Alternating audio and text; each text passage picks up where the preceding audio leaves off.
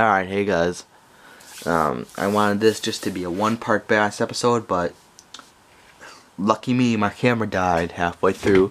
So this is the second part of the bass episode. It's meant to be a 5-part series, but I guess now it's a 6-part series. Sorry about that. This is the second half. I'm midway through explaining my bass lures, so this is, again, like I said, part of a 6-part video series. They're all going to be in a playlist. It's basically how you use lures, what different types of lures I'd recommend. I'm going through all my lures of different types of fish. How I rig up one of these suckers, and all the vital equipment that you're going to need for lure fishing. Alright? So, I'd recommend watching all the videos. The first one is basically an intro to this, what you need, what you don't need, type of deal. Then the second one is panfish. My favorite panfish lures, because believe it or not, the big panfish, them are caught on. Them are sometimes caught on worms, but you get pretty lucky, but the big ones are caught on lures, I'm just going to be honest. And after that, I did the first half of the bass episode. I hope this one happened, but looks like it did. So, this is the second half. I tried to set everything up basically the same. And I'm just going to pick up right where I left off. I don't know if I already said this, but I'm going to link the rest of the playlist up here in this card. And then I will include all the links that I said I would include in the description in the first video and the second video combined together in the first video's description, as well as the second video's description. So I don't know if that makes sense, but basically all the links that I said I would include in either one of the bass episodes will be available on both bass episodes, because I'd recommend checking them out. You know, these are some top-notch brands that they're tried and true, tested. You can ask any old timer, they'll all tell you that these are all good brands. Alright, so I'm just gonna pick up where I left off. Not much else to it. Last thing though, before I get started, I know I'm being annoying. Trust me, I know. I watch YouTube videos. I'm a kid too, you know, I watch YouTube videos, I know. I'm gonna link right now. I'm gonna put up another card right now, right here. And it's going to be a link to the first bass video, because if you do not feel like going through and watching my playlist, which I would highly recommend, then I would at least watch the bass video. At the very least, watch the bass video. Otherwise, you're going to miss all this fabulous lurery. Anyway, I'll stop being cheesy now. I promise. Alright. Anyway, I was talking about this lure last. Basically, good. By Mepps. Moving on. That basically... Oh, no, one last thing. I do carry these with me. Now, some will tell you that these are for northerners. They're right. Some will tell you these are for walleye. They're also right. But I knew a guy one time, my grandpa, who believed in these lures so much. It was unbelievable, this guy. He swears by these things. He would not give up no matter how much I told him to. And one day we were out fishing, and he caught the biggest ass bass I think I've ever seen. Excuse my language. I don't know if I can figure out how to bleep it out, but if I can, I will bleep that out. After all, this is a family channel. He caught a 22-inch bass on this. 22-inch bass. 22-inch, 12-pound bass. That's a big bass. And so ever since that day, I include them when I tell people about lure fishing bass. Every time.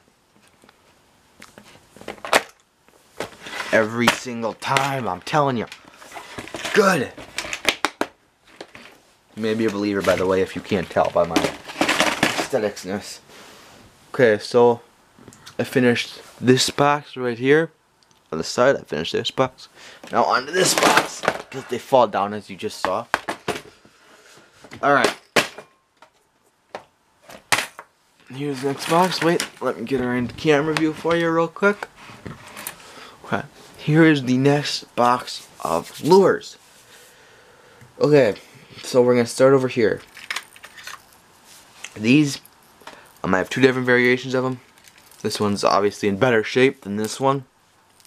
This one's missing an eyeball. A little bit fatter, a little bit clunkier, a little bit more odd. I don't know. I don't really like it, but I carry it in case I were to ever lose this one, because this is such a good type of lure that if I were to ever lose this one while I was on a bass fishing trip, I'd want to have a backup version of this lure. That's how good it is. This is definitely a small time tackle box lure. This is meant to interpret a frog swimming, and it will dive, but it will stay basically on the top, and it will swim like this. Very well. You know, it's a nice little slight rattle. By the way, if you guys are wondering how I'm telling if they're rattling or not, because you may be saying, that's just the hooks.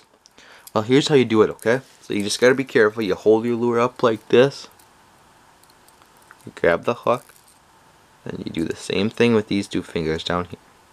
You grab the hooks and you hold them, and then you shake it to make sure it's not just hooks. Alright, that lure cannot stress enough. I do not know what brand it is by. Let me just check real super quick.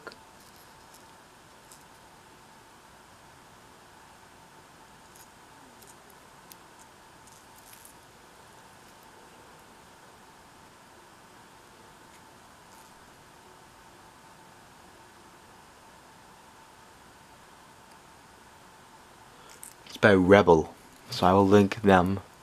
Well, I will link a picture of this frog in the description. I'll scour the internet and find a link to this, to where you can buy this frog, because this frog is freaking awesome. Alright, on to the next one.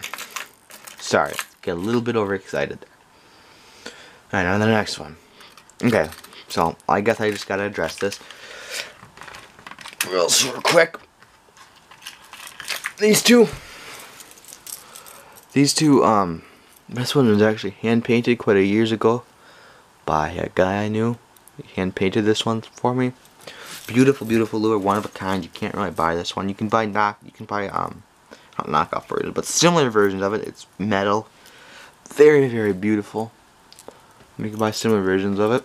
I bought this like the base lure itself is a Rapala, and then the guy painted it for me. This beautiful color. But the base lure is a Rapala, so I bet you, actually, now thinking back on it, I just ate my words. But now thinking back on it, I bet you can buy the base Rapala of this. I don't know if you still can or not. If I haven't said it enough, Rapala's awesome. Buy Rapala. That's a classic. But you know what? You will pay up for it. That's all I'm going to say. Here's a classic example of it. Now this base lure cost me about 10 bucks. And I've caught nice bass. I've caught bass on that. Not always big, mainly smallmouth, a little bit smaller smallmouth, about 14, 13 inch max, you know. But it's nice if you're just fishing. You want a little bit of quick action, throw that in. And who knows, I've actually caught a monster crappie on that one too. Now here's a knockoff version of that lure. Here's a knockoff version of that Rapala lure. It's the exact same. Now, this lure does not look nearly as nice as the base lure did, or this lure. Definitely not that lure. You can see it's kind of cheap. It's already scratched up all over on the stomach and stuff from a couple bites by a bass. I'm telling you, by a bass. I mean, but as you can tell, it's not made with the same quality. Like, see the lips smaller, but it was a lot cheaper. It was about 2 bucks. So it was a lot cheaper, but I got what I paid for with the Rapala. So you gotta balance that out, you know. Sometimes the Rapalas are ungodly expensive, but a lot of times they're worth it. But you know what? If you don't feel like spending that money, get a knockoff version, because a knockoff version is better than not having one. Alright, on to the next one. On to the next set of lures. I have a lot of these lures double stacked because, let's be honest, I wanted a bigger tackle box, but I collect too many lures. Anyway, I should probably have 2 tackle boxes, but I'm gonna try and avoid that for as long as possible. Okay, so here's basically a very, very early perch lure. This was my grandfather's, who unfortunately passed away, and I got a few of his lures. You won't be able to find this in the stores nowadays. I'm just gonna say it works very well. If you are fortunate enough to pick one up at a rummage sale or an estate sale, please do not pass up the opportunity. Because look how beat and broken this lure is. Look how beat it is. I mean, look at the stomach. You can literally see inside the lure. Well, you can't see it on the camera. You can literally see inside the lure. That's how beat up it is. But it produces for me every single year. And if you have a chance to buy it, buy it. Alright, I'll shut up and keep explaining. I have to go fast now. Okay, so now here's a type of lure that they do not sell anymore. I was fortunate enough to buy this one off a gentleman that I met fishing. Very, very good lure. Well, actually, it wasn't a gentleman I met fishing. A gentleman who was selling some used lures at a bait shop of his. It's called a Lazy Ike. Now, they do make knockoff versions of this, but they don't work nearly as good as the original Lazy Ike. Don't work nearly close, nearly good. They stopped making the OG Lazy Ike. This is an OG Lazy Ike. I want as close to an OG as I can find. It is an OG, actually, I'm pretty sure. It was painted this beautiful color. I feel it's kind of like murder because, well, I mean, it is a beautiful color, but it's not the original color. And the original color was probably so much better. It probably was like brown or something. But, you know what? It's better than nothing. And this one's a little bit too heavy, so it dives pretty fast. But, again, I don't make them anymore. But if you have the blessing of running into a Lazy Ike, please buy it. An original Lazy Ike, an actual Lazy Ike. Please buy it. And put it in your tackle box.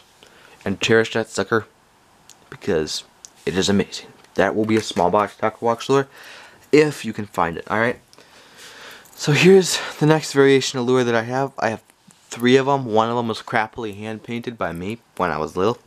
Don't judge, please, please, please. Then I have the Hula Popper right here. A little bit older, but still delivers every year. Every year I think it won't. Every year it does. And then I got this one by Rapala. These are called bass poppers, alright? All 3 that I just showed you are called bass poppers. Okay? And they're called this because see this little mouth right there? See that little... Ooh, shoot. Sorry about that, folks. See this little mouth right here? See how it goes in instead of down like most Rapalas do? Now that's on purpose because this lure is a special type of lure. You gotta know how to use it, and you use it at night when there's flies jumping on the water. You can see them when you're seeing flies jumping all around you. You pop this baby on your lure, on your line, and you just raise your tip a little bit, just tink, tink, just tink, tink, tink, and this guy will go blop, blop, blop, like a little bait fish eating the flies. Now that will hit the predatorial instinct of the bass very hard and will get you a nice bass. But you gotta know how to use them. So at the end of this segment, actually, I'm thinking this one might actually be a 3-part segment, this bass part of it, because because I actually switched to my other camera that I own 2 cameras. I actually switched to the other camera that I own. Oop, 1 second, got a problem with my tripod. I actually had switched to the other camera that I owned, and this one's about to die too. So I guess it'll be part 3. But I'm gonna keep explaining until that happens. And at the end of all this, I'm going to show you with my lure pole that I have laid out right there how to do the blooping for the, I just like to call it blooping because it's fun to say, for the bass popper. Okay, so next up is this. It's a crayfish type lure. The small one, again, I talked about. This small one I talked about in the oh shoot, 1 second. This small one I talked about in the small one down there. I talked about in the panfish episode, last episode. But here's what the bigger version looks like. I use it for bass fishing all the time. It has a little tail in the back, so it even swims backwards like a crayfish. It has this yellow and orange underbelly to make it look very, very sickly. This is different than most sickly looking ones because it has a little bit of a yellow underbelly. I actually on 2 of them, one doesn't look quite as sickly. But I've caught thousands of bass on this type of lure. It's tried and true, classic. This is definitely a small tackle lure. This one's also made by Rebel. Rebel makes some pretty good bass lures. Let me just double check that it actually says Rebel. Just give me 1 second. Yes, it is Rebel. Just making sure. I don't want to give you guys false information. Okay, now I'm almost out of bass lures in this one, but here's a quick one, real quick. It's actually the rubber worm. Now, there's all different variations of it. Like right here, I have a leech. It's supposed to be a leech. But right here, this is the most common one. It's like a night crawler like this, rigged up all different ways with one of these, a jig head. Generally a little bit larger jig head. I have all different shapes and sizes, and with them you want to have quite a mess of them, like I do right here. I have quite a mess of them, and quite a mess of jigs right there,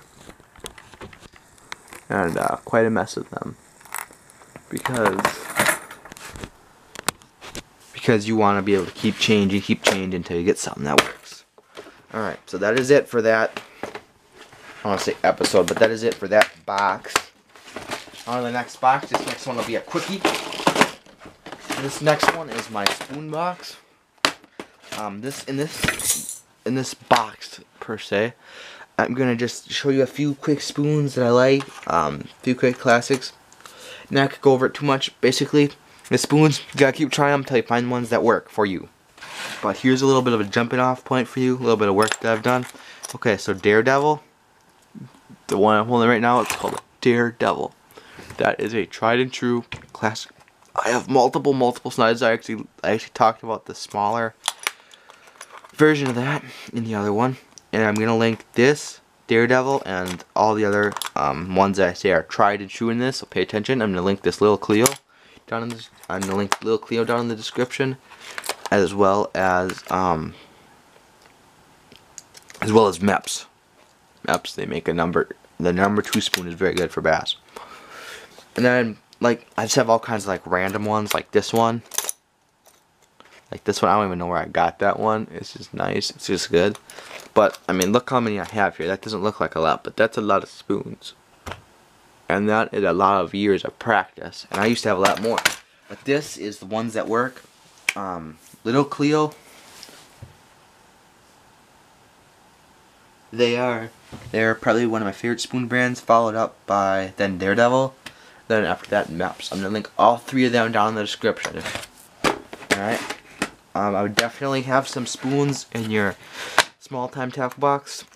I'd probably have a Daredevil, a little Cleo.